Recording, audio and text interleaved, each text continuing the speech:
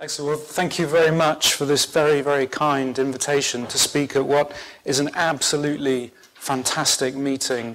You know, there seems in clinical cardiology to be almost like a paradigm shift happening at the moment away from the end organ. As you know, we've heard all about these various studies and all the basic science research that's going on at the moment. And I have to say, as a cardiologist, I've not shifted that far away from the end organ. If you take Drew's fantastic model here, I've perhaps moved a little bit away from the heart, perhaps to efferent, sympathetic and parasympathetic neurons, but I have to admit, probably no further than that, actually. And I also have to say that for me, a lot of this is a little bit of a black box experimentally in terms of the techniques that I'm using to try and figure out what's going on. So I'm going to start off by making that apology. I suppose I've been very interested in these efferent neurons and the relationship between them, the cardiac myocyte and the microvasculature, and the relationship between these and the various neuromodulators that are released by the different tissues.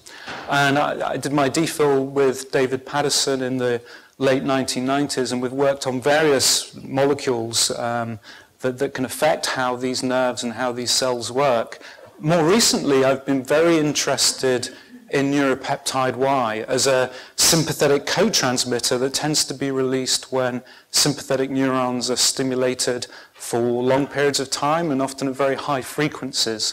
And collaborating with Beth Habeker and with Rodney Parsons, we've looked at how neuropeptide Y released from sympathetic neurons can crosstalk and reduce the ability of the vagus nerve to reduce heart rate, sort of sympathovagal crosstalk. I'm actually not going to present this data that's been in the public domain for quite a while now. Instead, I'd like to focus a little bit more on the role that neuropeptide Y might be playing as a potent vasoconstrictor of the coronary microvasculature. And we've published some of this work in Heart in 2013. And I'd also like to show you some unpublished data of the potential action of neuropeptide Y directly onto the cardiac myocyte. So we have beta blockers, and you know, as clinicians, we feel happy that these beta blockers are anti-arrhythmic and they're doing a really good prognostic thing. But of course, if during heart failure, myocardial infarction, when there's high levels of sympathetic drive and neuropeptide Y being released, there's potentially a whole other receptor-mediated pathway here on the cardiac myocyte. And I'll show you a little bit of that data later. First of all, though, I'd like to just concentrate on the effect of neuropeptide Y on the microvasculature. And the context which I want to talk about that is in ST-elevation myocardial infarctions. And as I'm sure certainly the clinicians in the room know, this is pictures taken from Oxford. Certainly if you call an ambulance and you've got bad chest pain and ST elevation on your ECG, in Oxford this ECG is transferred to the heart centre, the coronary care unit, such that the ambulance will not take you to the accident and emergency department. They'll take you straight to the front door of the heart centre, and cardiologists, I'm not a plumber, I'm more an electrician when it comes to doing cardiology, I have to say. But one of my interventional colleagues, shall we say, will perform an emergency PCI procedure to try and open up that blocked coronary artery and reperfuse the heart. And to be fair to my colleagues, their sort of door to balloon time is between 10 and 15 minutes, which in the UK is about average. The problem is in about a third of these cases, we stent the artery, and for those clinicians who read the reports, it always says excellent result. And actually, in reality, it's not always an excellent result. About a third of these patients, you get poor flow in the coronary microvasculature. These patients have larger infarcts, and they do very poorly, generally. And the question is well, what's causing that? And it's probably multifactorial. There's no doubt an embolic component of this. There's probably a sort of vasoconstrictive physiological component to it. And that led me to sort of want to measure neuropeptide Y levels in these patients, because certainly in animal studies, neuropeptide Y is a very potent, one of the most potent, in fact, vasoconstrictors. So what we did is we measured neuropeptide Y initially from plasma, peripheral venous plasma samples, because we could measure pre, post PCI and during the first 48 hours. And I think the first thing I'd like to say is the normal range here is about 3 picograms per milliliter. So, these patients, unsurprisingly, considering they're obviously having a lot of pain, they're cold, they're clammy, they've got a very high sympathetic drive, they have very high levels of plasma neuropeptide Y that sort of come down, but in reality still remain elevated over this first 48-hour period. And the interesting thing is you can almost dichotomize the groups of patients into those who get ST elevation, or they get resolution of their ST elevation, those who have angiographic reflow, and also the NPY levels. And it correlates quite nicely if you do physiological measures of the coronary microvasculature, for example, coronary flow reserve or index of microvascular resistance. These lines also separate. And it just begs the question as to, is neuropeptide Y actually causing a functional vasoconstriction in these patients? So taking this one time point, what we're in the process of doing now, immediately post-PCI at least, is taking coronary sinus samples, taking blood samples from the aortic root, and trying to measure what the actual cardiac release of neuropeptide Y is, at least at this one time point. What we're also doing is taking left atrial appendage samples and dissecting out the coronary arterioles, at the sort of 100 micrometer level. And this is in collaboration with Kim Dora at the University of Oxford. So we can pressurize these vessels, we can measure their contraction. Kim has got a very nice system set up for calcium imaging them and this sort of thing, so we can investigate the sort of functional aspect of what neuropeptide Y is doing in these small arterioles from human hearts as well. And just some preliminary data, here's just some very early immunohistochemistry showing one of these arterioles, the vessel media, most of the nuclei in purple here with DAPI in the vascular smooth muscle layer, and certainly in green we see that there's definitely neuropeptide Y1 receptors on the vascular smooth muscle that could be causing the vasoconstriction. So what I want to focus on now is the second part of our current work, which is a potential role for neuropeptide Y being released from sympathetic neurons acting directly on the myocytes themselves. And this comes from an observation by Gomez in 2005 on isolated ventricular myocytes doing calcium imaging, in which they found application of NPY causes an increase in the actual intracellular calcium transient. In fact, it even causes spontaneous calcium sparks to happen. And it just made me thought when I read this, well, if we've got beta blockers on and here's neuropeptide Y causing calcium overload in the myocytes, well, we're missing a trick here. This is something that could be quite pro-arrhythmic. So this led me to the hypothesis of, is neuropeptide Y a novel, independent, pro-arrhythmic trigger? Is there a receptor-based mechanism by which it's doing this on the myocyte, which Gomez hadn't really got to the bottom of? And it also begs the question, does high-level sympathetic stimulation remain pro-arrhythmic even in the presence of an effective dose of a beta blocker? And then maybe dual blockade of NPY signaling as well as the beta receptor, gives an added anti-arrhythmic effect. So to start trying to answer some of these questions, we developed a Langendorf heart model together with Manish Kala, who's an EP fellow who's doing a PhD in our group, who's here today, where we could induce VF or have a VF induction protocol through burst pacing. The nice thing about this system is the Langendorf's in constant flow mode, so that if there is any vasoconstriction from NPY, at least you're not restricting the oxygen delivery to the myocytes themselves, and I think that's quite important. The nice thing about this VF induction protocol is because you've got a baseline drivetrain here, then any changes you're seeing are independent of heart rate. And then you give your 5 seconds 50 hertz burst, you repeat an increase in current amplitude, and when you finally get into ventricular fibrillation, you can cardiovert the preparation with high potassium, and the heart recovers. So you've got a system whereby you can repeatedly induce ventricular fibrillation and show a ventricular fibrillation threshold that remains constant. And this has got an advantage over, for example, coronary artery ligation, ischemia, reperfusion, which are very, stochastic measures of inducing ventricular fibrillation. And what we found is that application of neuropeptide Y at the sort of top of the dose-response curve, which we've initially done in atrial preparations, is pro-arrhythmic.